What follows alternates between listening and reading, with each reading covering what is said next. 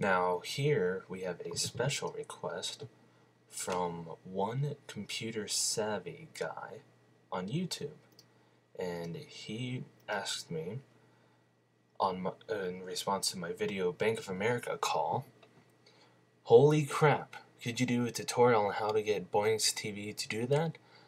I couldn't really figure it out. Thanks. Well, here I am. So, let's get started. Here I already have Boinx TV all set up, and here you have many different options to choose from. I normally like to use this one, the BTV News, but you can use many. I click Sports, My Shop, Astra Show, Newsroom, whatever. You can even start fresh, blank, whatever. But for the sake of exampling, let's go BTV News. It's probably going to give me the little pinwheel of death. There it is. Don't know if you can really see that. There it is. Pinwheel of death. So once this gets loading, we'll be underway. And it's a fairly easy process, just as long as you know what piece goes with what. That's the most confusing part of it all. Really. So the only bad part is about this is that it takes a little while. There it goes. Okay, so here's your main control panel after choosing which template you want. And now, already without even changing anything, this is what it looks like. Obviously, I don't look like her. Let's see, you can control anything from this little eye on Springfield thing on the bottom right here, even to this blue and red background. You can control a lot of it. So, this news flash, that will appear in this little white section on the bottom left. That you can change easily. For the sake of example, I'm going to put my website there. http://macfan9000.weebly.com. And for the second one, I'm going to put my Twitter, twitter.com/macfan9000. And if you've got another one, YouTube, youtube.com/macfan9000. Whoops. Whatever. You'd edit all of that in here, and then you can change how fast they switch just by sliding that. And you have the ultimate control over everything. This should already be live mandatory. This, if the station logo, if you really have got a logo, a personal logo set up, you can go through and right here and tell it to add media, and then you can choose, whatever you want. I don't personally at this time, so I'm not going to. Show title, that will actually appear.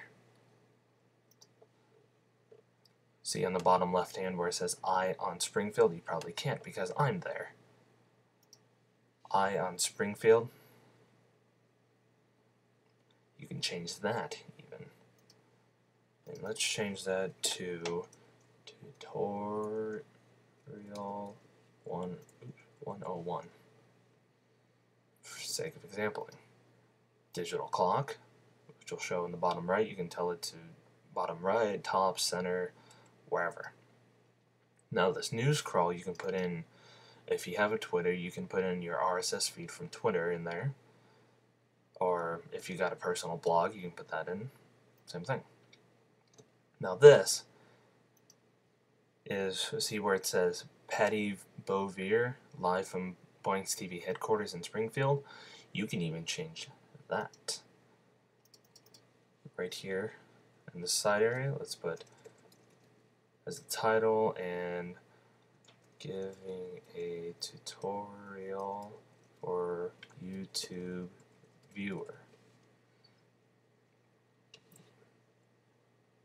And that's all I'll change from it. This, if you had a certain segment or something that you'd like to cleverly add in, you can do something like that. So that's all it does. Then you'd have your media where that A is. I don't really like that. So what I automatically do is I delete that personally. That's right. Now this one gets a little confusing. You have, this is the info board. Hello from info board. Now this one's a bit confusing because you do have the option to have it without a background, like how you see right here. This is just that, and if you had it like that, I don't know what I'm doing anymore. See, it'll just appear just right there. But if you did have a background, it would appear like that. And one thing that I like to do, a little tip, see, this is like this in all layers. See where it says toggle key? If you press that, it'll turn into this, and I usually like to keep it to the space bar. Press the space bar, and now, whenever you're recording, see, watch, I'll go into full screen. Say I'm doing a recording, and I want to show something on the info board that I already have typed. Just simply press the space bar. Never mind. Yeah. Simply press the space bar. There we go. And your info should show up. Given that you've, programmed the toggle key correctly. Obviously I didn't right there. Now this one is just the whole design and everything. Whatnot. It's not really important. It's just showing that. There's no real way to add anything in there, so I wouldn't even worry about that. Now the anchor. Obviously, this woman, I think, is the default. If you want to be her, sure, go for it. If you don't, and you want yourself to show, here's what I recommend. In the little side here where it says content, go speaker, and you should scroll up to main camera. And since I'm already using it, it's just going to show that. So, and then down here with the geometry, you can control, okay, I don't want it to zoom in as bad, and I want it a little more to the right, and I want it up a little more, position it in that corner, and there you go. Then the globe, you can change that out if you like. I don't really touch it. Yeah, and see, here's what I meant. You can change out even those blue and red bars. So your finished product should look like this. Whoops. Just something basic. And then whenever you're ready, you hit the record, start recording, start discussing whatever you want in the video. Then at the end, it will play its little Made with Boinx TV video. You don't have to play that before, because it already plays that automatically afterwards. So there's not really a need. Now, if all these aren't, if you want more than what these are, down here in the lower left-hand corner,